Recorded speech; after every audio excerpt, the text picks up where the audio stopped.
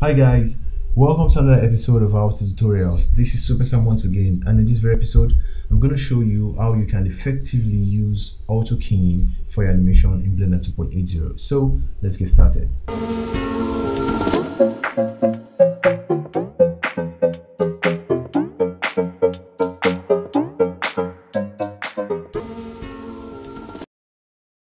I have a simple scene setup here. I have a cube, I have a light source, and I have a camera. So I'm going to demonstrate how effective using the auto keying can be in Blender 2.80. So first I want to select my cube and click on this period icon. This is how to activate your auto keying in Blender. So once I click on that, the auto keying is active. And the next thing I want to do is play my scene to show you how powerful this option can be. So playing this and moving my cube around and then stop. So I'm going to go back to the beginning of the frame and play this. Now you can see that my cube has animation already. So that means while the auto keying is active and the timeline is also running, every movement on this object was recorded along the timeline for each of the frames. So this is why I have the animation on the cube. That's one way to use your auto keying. So this is boring. Delete, reset back to the position. Now another thing I want you to notice is this. Let's say I want this cube to be at this angle, and I also want to create a view for my camera.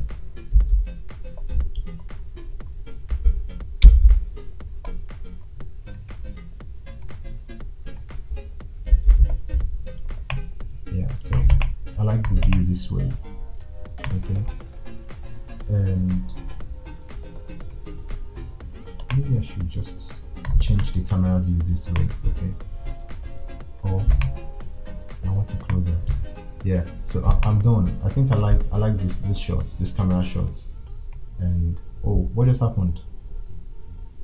You can see there's a keyframe here, even though my intention wasn't to have keyframes on my camera, but yet I have keyframes on my camera because of the auto keyframe.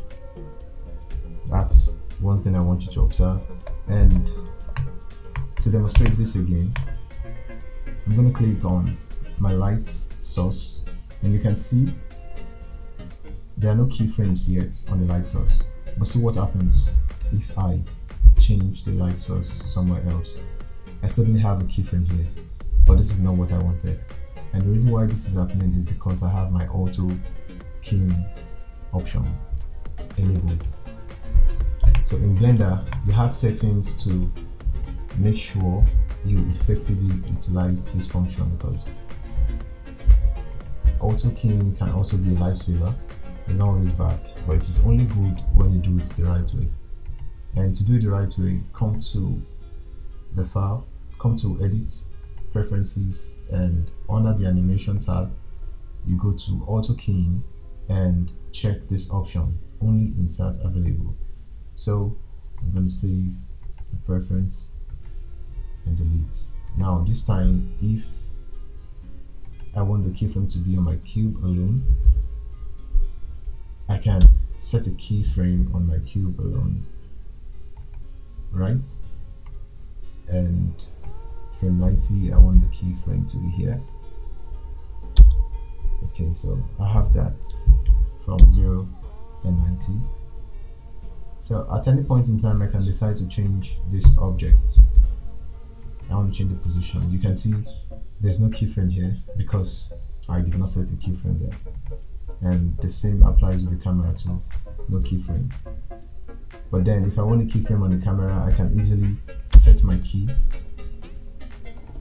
right? And when next I move the camera, I'll definitely have an automatic keyframe for it. So this is how to utilize your auto keying in Blender 2.80.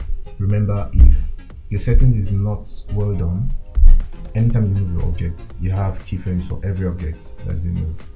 And this can be so daunting when you're working on a particular complex scene and by mistake an object was moved without your knowledge or something. That could mess up your whole animation. So it's very important for you to check out your settings properly and make sure your scene is well laid out for your purpose.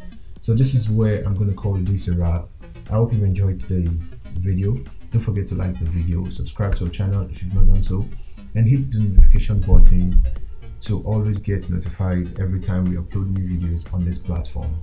And until next time, keep your creativity blending.